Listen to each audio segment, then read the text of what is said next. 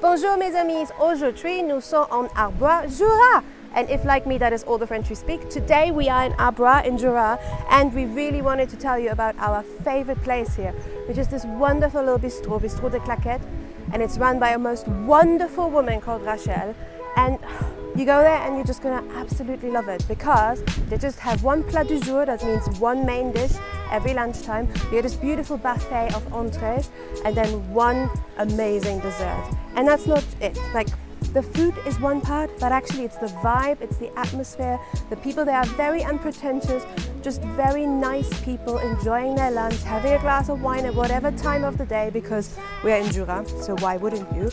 It's just beautiful. It's beautiful, it's wonderful, and we are now here for the second time in Jura, and we feel like home. The moment we came in, we got a big hug from Rachel, and she was happy to see us, we were happy to see her, and we're here every day. Every single day we're going to Claquets because that's what you will do. You will come to Claquets and you'll be like, this is my place, these are my people, this is my food, this is my wine, I am home.